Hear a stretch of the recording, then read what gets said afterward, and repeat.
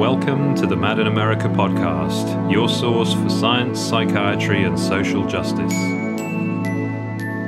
Hello, this is James, and welcome to the Mad in America podcast. And this week, our veterans editor, Derek Blumke, interviews co-founder of Remedy Alpine, David Joslin. But before I hand over to Derek, I wanted to say that this interview marks our 100th episode of the Mad in America podcast, and we want to thank you for listening. We need your help to spread the word and to encourage more listeners. You can help us by subscribing to the podcast on iTunes, Google Play, Spotify, and most other podcast providers. If you are a listener already and appreciate what we do, please leave us a review via your favorite podcast client and share the podcast on social media too. Thank you for your support and for listening. Welcome to Mad in America, Military and Veterans Families podcast. This is Derek Blumke with Mad in America, and today we have David Joslin. He is a former Army medic who deployed to Iraq in 2003 and Afghanistan in 2008. Dave is currently working as a senior healthcare administrator and is a founder of Remedy Alpine, a veterans therapeutic recreation nonprofit that provides therapeutic backcountry and wilderness therapy adventures in Alaska. David is also a contributor to Mad in America and has published Broken is Not All I'll Ever Be. David, thanks for joining us. Hey, thanks for having me. I appreciate it.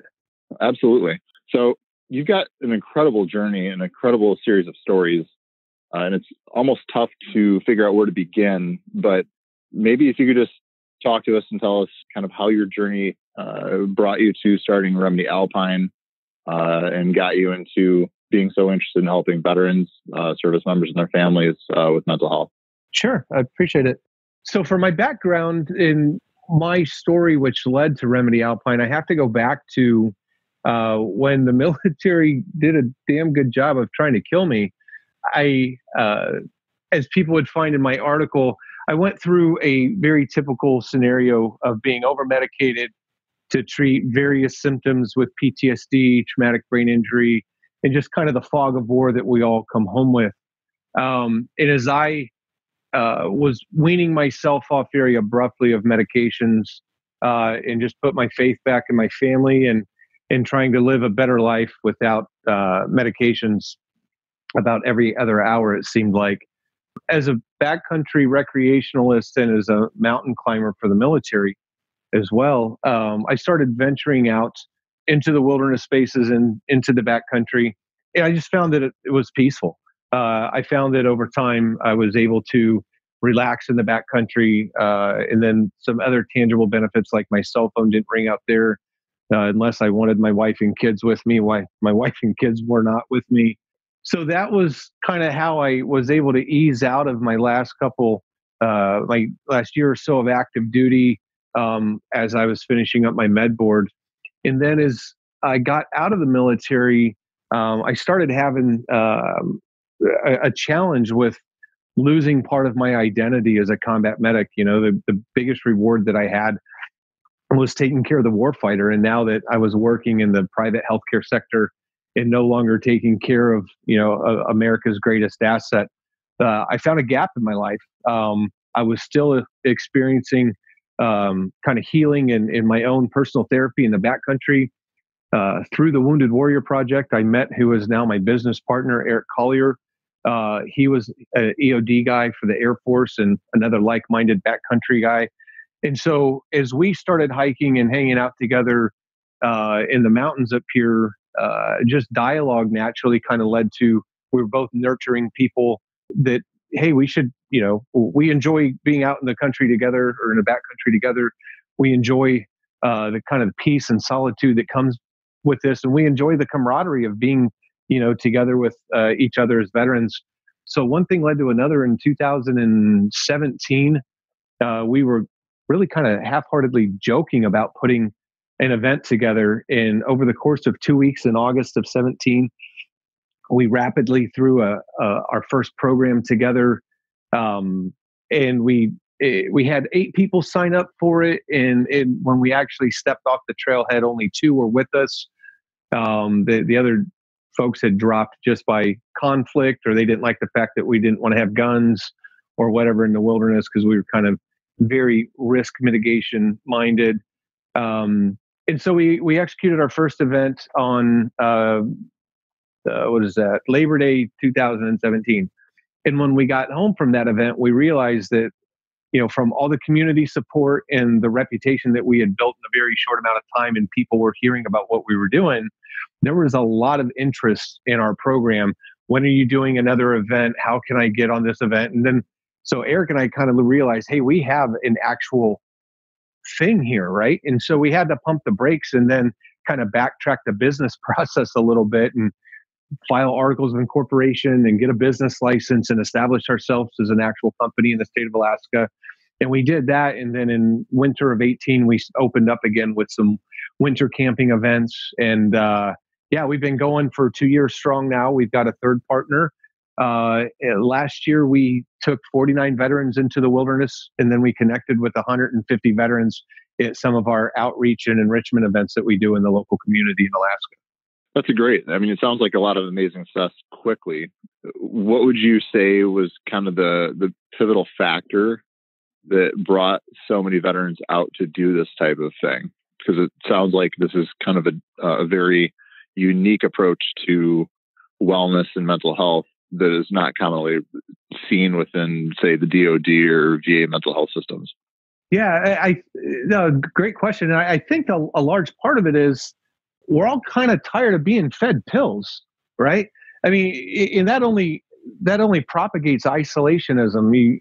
And what I think a lot of the service members that we take care of are looking for is that camaraderie piece. And you can't have a pill party, that doesn't bond camaraderie, but as service members, we embrace the suck a little bit. We like the challenge. We're used to being out in the wilderness or, in nature, because that's where we go to the field to train and prepare for our deployments and what we did for our country. And so I think that there was enough of the kind of the paramilitary feel to it without the threat. I'd like to think that me and Eric and our personalities kind of add to it. There is some very defined therapeutic content to what we do. So I think it just filled the void for a lot of the folks and what they were looking for. And then also, I think some of it too, if you look at the Alaska population, most of the service members that retire in Alaska, they do so for a reason. They like the mountains. They like extended, very long winters, which we have. I'm sure you're not, unfamiliar with those in Michigan either. But the locale kind of attracts a certain lifestyle person. So we were kind of in a target-rich environment for us. We're right outside of Anchorage, which is where Joint Base Elmendorf-Richardson's at. So you've got a Air Force base and an Army base and a paratrooper brigade, a PJ team up here. So we've got a good complement and diverse, multi-dynamic military society up here. And so I think the programs just kind of spoke directly to the community that we now serve. And so could you go back a little bit? So you talk about a lot of that you can't have a pill party, and you talked about the government trying to kill you.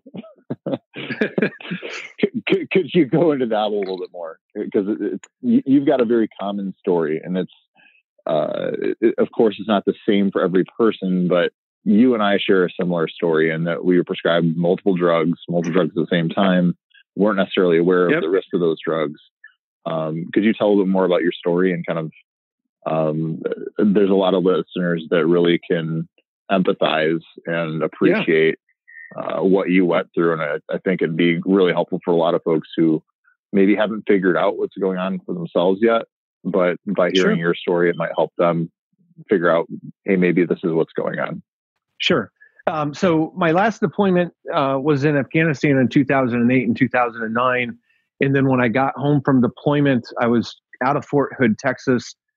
Within 38 days, I landed from Afghanistan, reintegrated, out-processed, PCS'd, and moved to Alaska and signed into my new brigade in Alaska in 38 days.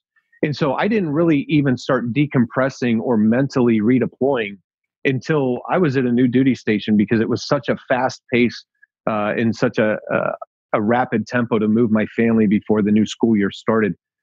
And so when we got to my new installation, as a medic, one of the opportunities I had was to work in a hospital, and I did go to college and study healthcare administration. So I was assigned to the hospital at Fort Wainwright, which was good and bad, right? I mean, it's good because I'm surrounded by healthcare providers that I work with every day that are attentive to the things that they're seeing and out of my demonstrated behavior. But it's bad because the people I work with are in my business every day. So I started having some real challenges with post-traumatic issues, just from the number of attacks and firefights. And as a medic, I got to see the worst of humanity. I had multiple friends die in my arms. I did local national healthcare and humanitarian missions, and nothing that's out of the ordinary for the typical combat medic who's actually done a real deployment. But this is after a couple of deployments, it had residual effects on me, and so I was starting to have some physical, behavioral, and emotional problems with it. So as I was seeking help for it, the kind of the early on treatment was like, hey, we're going to let you talk to somebody, and then here, take this medicine. And then, oh, you can't sleep, so here, take this medicine. Oh, you're having nightmares, so here, take this pill before you go to bed, and this one to help you stay asleep. Oh, and now you've got blood pressure problems, so here's this blood pressure pill. And oh, now you can't focus and maintain concentration, so here's some medication for you to take for your focus and concentration. So at the height of what I call my better living through chemistry, I was on, I think it was about 13 different medications. And I honestly felt I was just living one drug to the next. And although they were trying different, counseling therapies and prolonged exposure and different types of therapies with me, the fallback was always, here's another pill to take. As a medic, I am trained to a certain degree in pharmacology. And so as I started realizing, hey, one of the top 10 side effects of every drug you just gave me is increased suicidal homicidal ideation or increased thoughts of suicide. Like, none of this makes sense. So I did, and I talk about it in my article that you mentioned that was published over the summer with Mad America. Probably the dumbest thing that somebody could do, but I did it anyway. I just took myself off all of my medications, which is a very dangerous thing to do. And for those listening, I stress, do not do that without consultation, guidance, and supervision from a clinician. So what point did you realize, hey, something's wrong? And you realized maybe it was the meds that was causing your ails? The point that I realized something was wrong is I was planning my own suicide. I'd accepted that I didn't want to live the way I was living. I was accepting that I didn't want to have the challenges that I had. I began to believe that I was no longer fit to be a husband or a father. I couldn't see myself as being a role model for my children. I was an insomniac zombie that I didn't sleep, but I was up all the time, but I was always tired. And I literally lived one drug to the next, and I found that not fitting. And so at one point I had accepted that I was going to kill myself, and it just went to where I was planning it. And then as I was planning it, I picked that I was going to shoot myself with my pistol because that was quick, and I didn't want to suffer, and I didn't want to feel pain. And as I'm talking through this, I'm like, wait a minute, hold on, pump the brakes here. You don't want to feel pain. You don't want to die. If you don't want this to be miserable and you don't want to suffer, then maybe you still want to live. And I started rethinking things. And that's what I kind of got to that breaking point that, wait a minute, I'm always the glass half full kind of guy. I'm always the motivator. I'm always the guy who tries to see the best of everybody. And now I'm planning my own death. And there's got to be a problem here. And just with the kind of basic background in pharmacology that combat medics get, I led to the assumption that the problem was all the medications that I was on. And for me, it had to be kind of cold turkey, and I took myself off of them immediately. And so just to point this out for everybody listening that maybe is not familiar with the military and veteran community, medics in the Army, Navy, and other branches, they're called doc. All their fellow soldiers, all the troops call them doc. When something happens, they yell at doc. And so it's really just interesting that you are kind of the expert within your group, and you kind of fell victim to this as well. Did that ever strike you as like, how did this happen? It did to a certain degree. And then it wasn't until after my own near-death experience and my own road to recovery, which is a continual path, that I started getting into the factors behind suicide. And I realized that, from my platoon in Afghanistan, I assisted in no less than 3 suicide interventions. And I started trying to think about, why are all my guys wanting to kill themselves? And since the article, I started putting a lot more thought into that as well.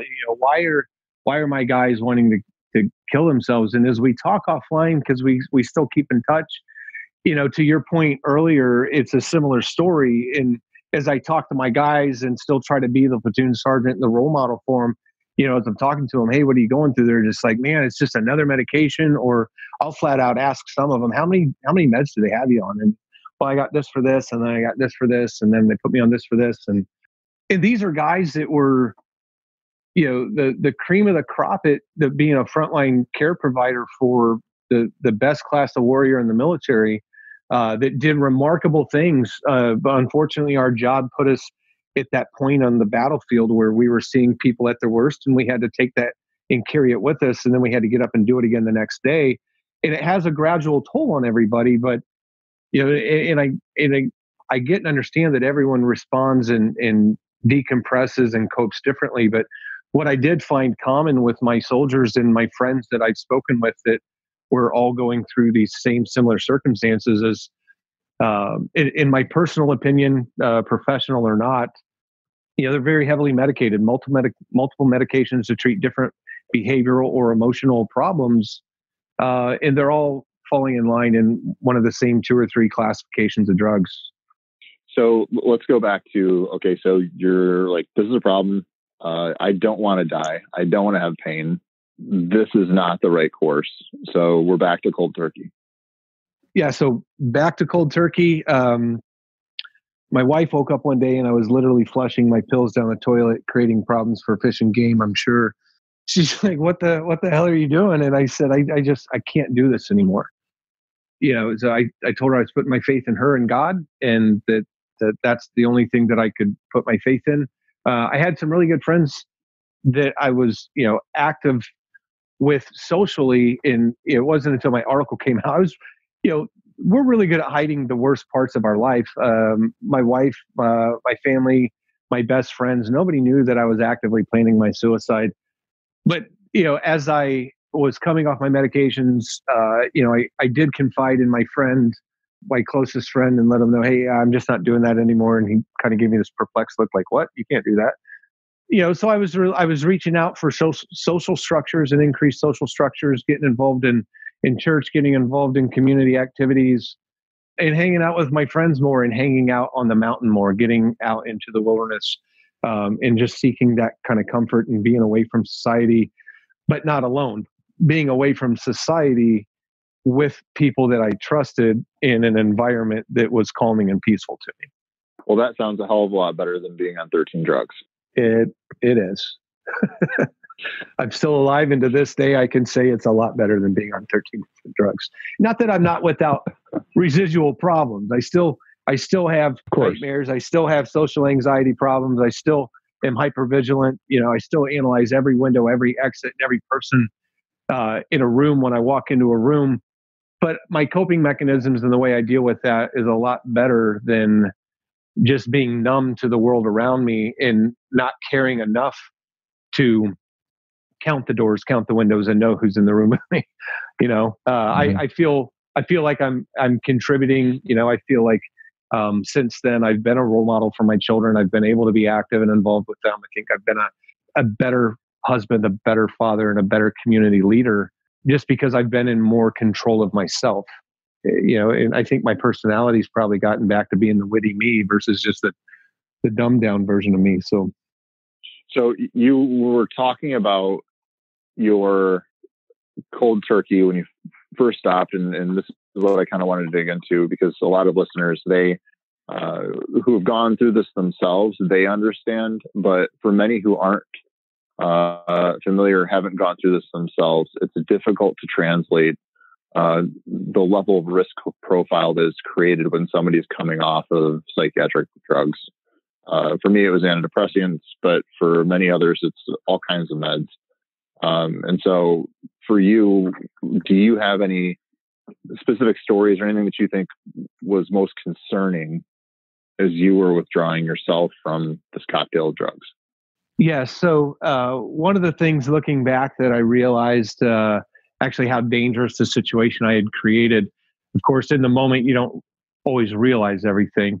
My fits of rage and anger were at a level that I don't think anybody had ever seen them before. Never to the point where it got physical with anything or anybody, but very violent outbursts. Initially, there were increased thoughts of suicide. I knew what I was putting myself through, but I kept going back that you don't have to go through this. You don't have to go through this.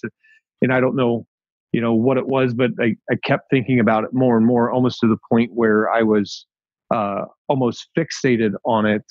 And then all of the other symptoms and problems that I had were exacerbated. If I did sleep, they were just nightmare filled dreams. I was always on guard, worse than ever. I could never relax, and just a complete amped up charge of every side effect that I had dealt with. But the worst and the most problematic that I think in hindsight put my family at risk, and not just my family but myself, but I think of my family first, is just the increased rage to a level and a degree that no child or wife should ever have to see.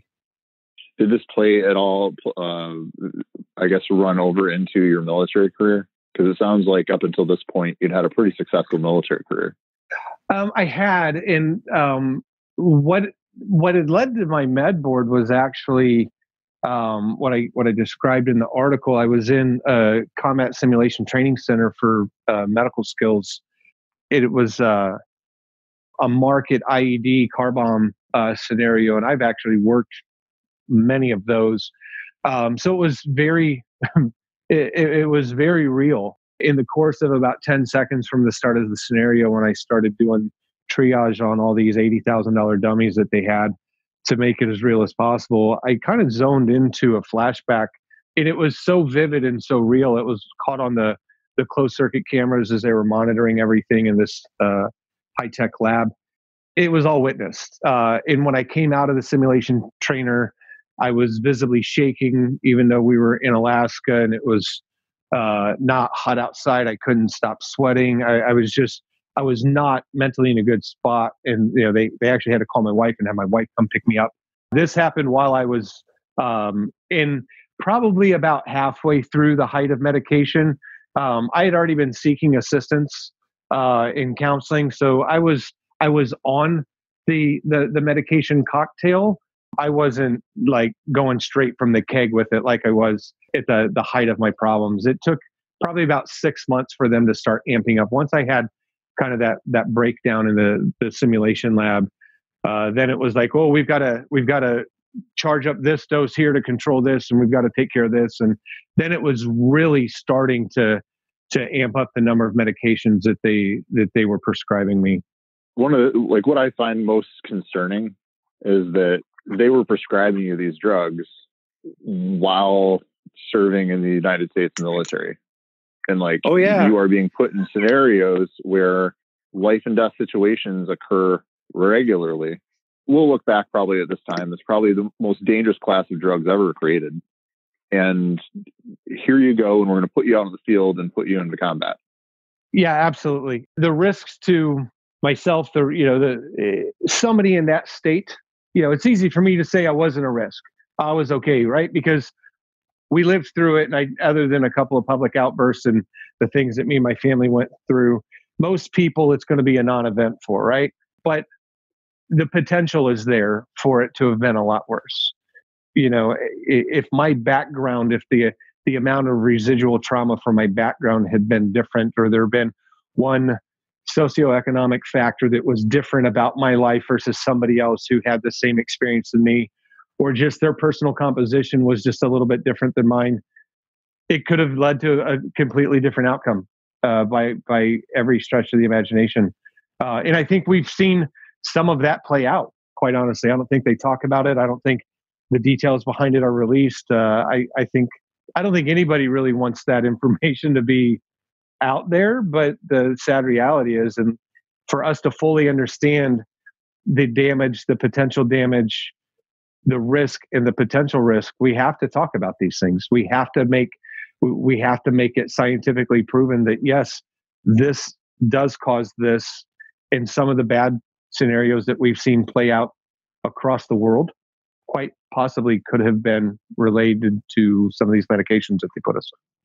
Well, I want to thank you for telling us all of that, because it's not easy digging back into these stories from personal experience. I know it's not a lot of fun trudging through a lot of this old trauma. It's something that you wish it never happened, but the reality is it did, and that you're comfortable and brave enough, and also recognizing that you are in a position to help others through telling of your story is really just truly impressive. So first off, thank you for sharing that story and sharing all of this with us. But I'd like to go to now where you're at with Remedy Alpine, what your goals are, and how you see this as being a new option or a new direction for mental health for service members, veterans, their families, and others. I'd love to just kind of hear you talk about where you've been from, where we just discussed, and then where you'd like to see this go. Sure. I'll try to pick up where we kind of left off with, once we got incorporated and picked our business back up in the winter, spring of 18. In line with the business process side of it, we became a nonprofit. We filed our application with, were awarded our 501c3 status actually just this week. So we got our cage code assigned to us, and we're listed as a government contractor. Specifically, and we went after that specifically so we can start going after some grants offered by the government for recreational based programs. And then also so, the VA could pay us should the Alaska VA that we do partner with from time to time choose to actually hire us as a therapeutic modality to assist veterans in Alaska on a larger scale. So that's kind of the business side of it. The fun side of it, what I like to do, being out in the mountain. Like I said, we helped 49 veterans last year. So we run 3 different core programs. We do single-day hikes, we do single overnight camping events, and we do multi-day, multi-night through hikes. Those could range up to 26 to 30 miles through the mountains in Alaska. We operate year-round, so it's not just good weather adventure, right? Kind of back to what I was saying earlier, in the military, we embrace the sucks. So actually coming up the 23rd and 24th of February, we're doing an overnight winter camping skills event where we'll hike out 4 miles from the Nature Center in Eagle River, which is just north of Anchorage. And we'll set up a winter camp and establish a camp and teach some winter camping skills and some survival skills and spend the night. And then the next day we'll hike out. And as long as the river is still closed up and frozen, we'll go over some frozen water navigation skills and teach people how to navigate frozen water. So yeah, we those are our core programs. Understanding that trust is an issue for some veterans with the some of the challenges that a lot of us have. We offer a program twice a month called Bullets to Beans. It's a coffee program where we get together at one of the local coffee shops and just hang out and chat. Sometimes, we try to talk about our programs to get people interested and involved in them. Sometimes we talk sports. Sometimes we talk about transition and coping with life after the military, which has led to one of the newest things that we just launched 2 weeks ago, which was our own podcast under the same title, Bullets to Beans, where every week we get on and we're talking about different military life and post-military life challenges. We've got a good lineup of shows that we're in the process of putting together. And then one of the things that I think is really important to talk about, Remedy Alpine sent a team to the University of Utah in Salt Lake City in November to a conference called the Nature's Grace Conference. And what this was is a 5-year post-mortem symposium from a conference that happened 5 years earlier, where kind of the pioneer organizations and agencies that were working with veterans using natural spaces and backcountry and wilderness as a therapeutic modality or an adjunctive therapy for post-traumatic stress, anxiety, depression, and other disorders that are common with the folks in the military. So we went as kind of the freshman class, the new folks. And what we found literally the day that we walked in there is we had already had a national following. And that was a total surprise to us. We thought we were three guys up in Alaska hiking the mountains, doing things, and people from organizations in Florida and New York and other places are like, hey, we're glad you guys sent a team. We're like, how'd you even know us? So that made us, that's kind of what the evolution of the podcast was. We walked out of there understanding better how to deliver programs of quality to veterans. We walked out of there with a larger network of support of how to, engage our programs that don't create more trauma to veterans. And then we walked out of there understanding that now that we realize we have a very small national following, but nonetheless a national following, we have an obligation and a responsibility to conduct ourselves as such. So we were looking at ways how we could reach, because right now we're a very small budget organization, so we don't have a travel budget. We can't pay to fly veterans up to Alaska to experience the mountains up here yet. We're hoping to get to that. I brought a grant writer on board specifically to help us with that. But in the meantime, how can we reach out and reach veterans in other states and outside of just the state of Alaska, because we're kind of a land island up here. And that new tool, the internet that everyone talks about, we figured that was a good tool to use to get our name and our brand out there. We're on most of the social media platforms. The other week we posted, we got new stickers and new kind of swag, and we posted, hey, drop us a message if you want some of our new stickers.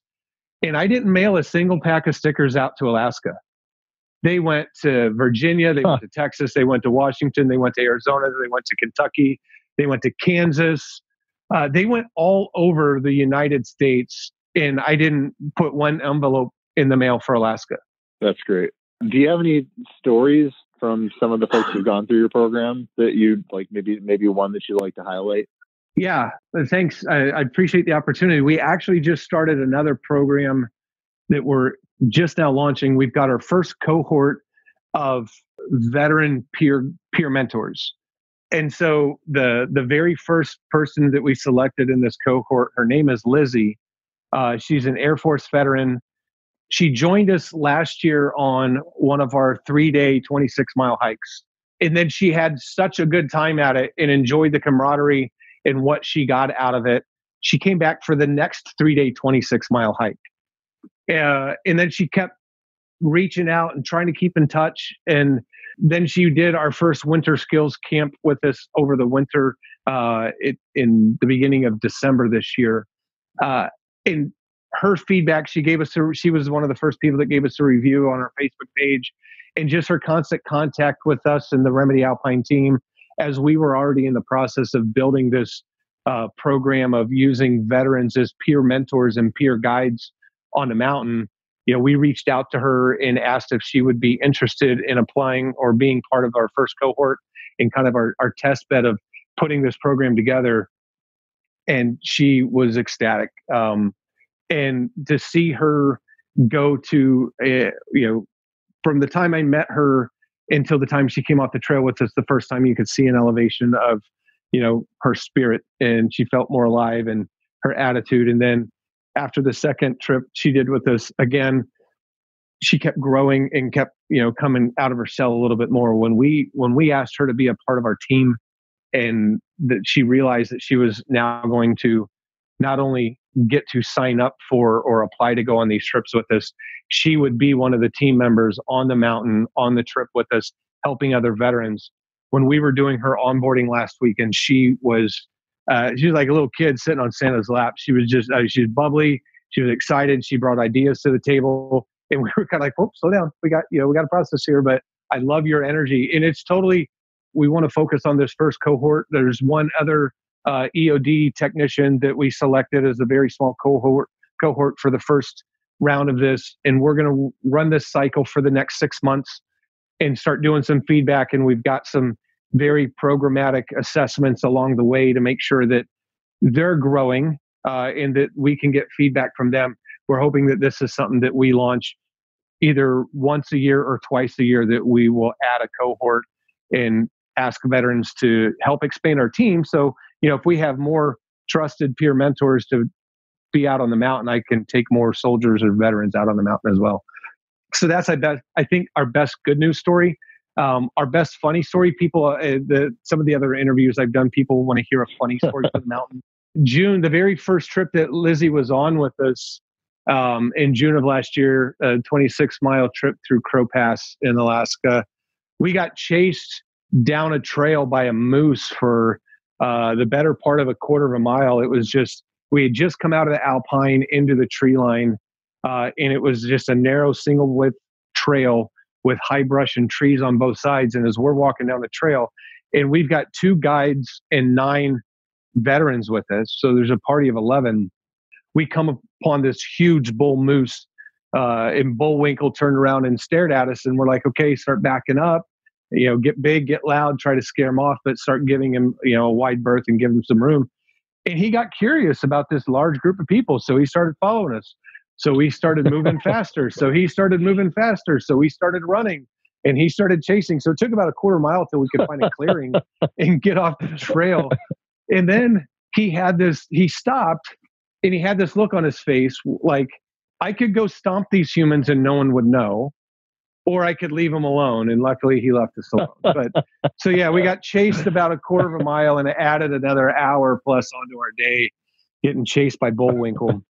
Right. Well, David, this is so much fun.